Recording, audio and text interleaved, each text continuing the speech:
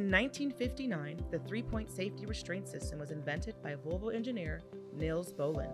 Starting with the 1974 model year, all vehicles sold in the United States were required to have this system installed.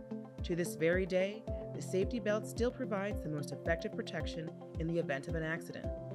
In the event of an accident, being buckled up during a crash helps keep you safe and secure inside your vehicle by spreading the stopping force across the sturdier parts of one's body, mainly the rib cage and pelvis. Jane is going to find out that her decision to click her seatbelt on was a good one.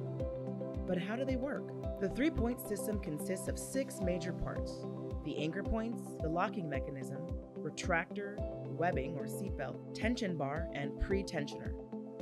Most of us who see an accident coming will press the brake pedal hard.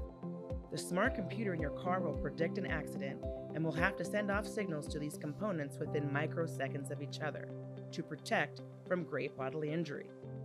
As Jane slams on her brakes, a mechanical signal inside the locking mechanism is sent by way of a small steel ball rolling forward and locking a sprocket into place. This stops the retractor from lengthening the seatbelt as you lunge forward. The torsion bar releases the belt a little and helps relieve the pressure of a person's chest from the sudden stoppage.